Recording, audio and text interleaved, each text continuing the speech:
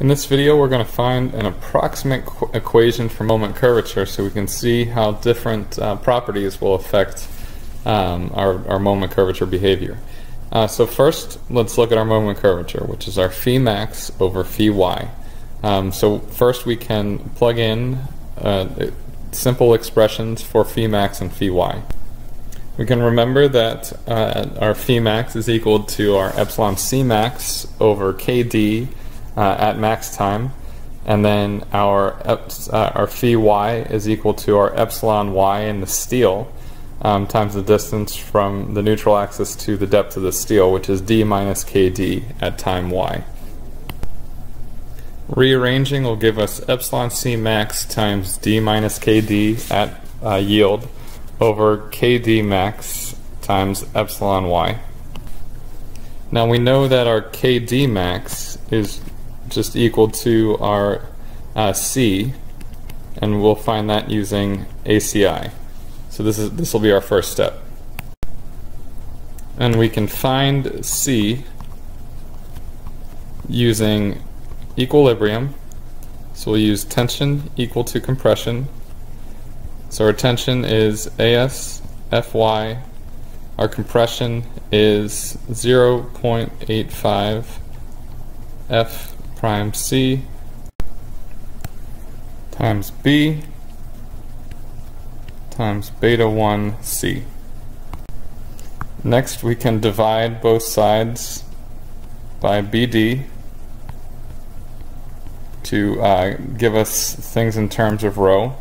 So we'll have rho times Fy is equal to 0.85 F prime C beta 1 C over D. We can then rearrange our expression and solve for C and find our C equal to rho Fy times D over 0.85 F prime C times beta 1.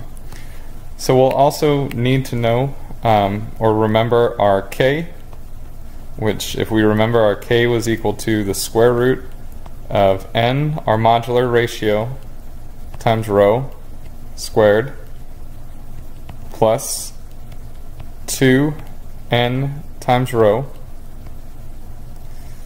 minus n times rho. And then we'll also need to know, which I'll write down here as well, that our epsilon y, or the steel, or the strain in the steel, is equal to yield, epsilon y, which is equal to Fy over Es. Now we can plug all of these expressions into our moment curvature expression that we have above. So substituting in all of our values will give us this expression where our curvature ductility is equal to our 0.003 over our C expression that we substituted in, times D minus KD, which we substituted in our expression for K, divided by our yield strain. So we can simplify our curvature ductility and we'll get this expression here. And then we'll need to make an approximation. So the first thing is our rho n will be significantly less than 1, and our rho n will also be less than our square root of n times rho squared minus 2n rho expression.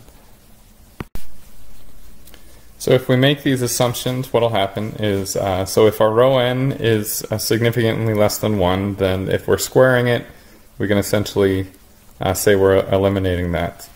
And if our rho n is also less than our square root of rho n squared minus np, or n rho squared plus 2n rho, then we can eliminate this second term.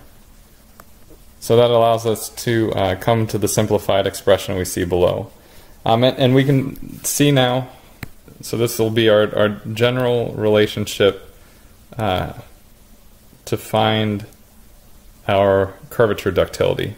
And we can see a couple things. So the first, if we want to increase our curvature ductility, we can decrease our reinforcement ratio. We can also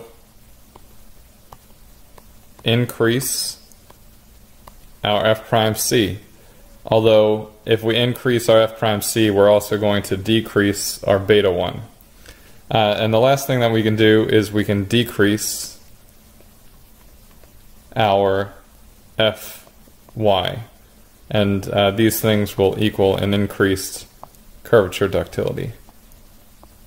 So you can see that none of these things are really beneficial. You can't generally decrease our reinforcement ratio because we need our reinforcement ratio for strength.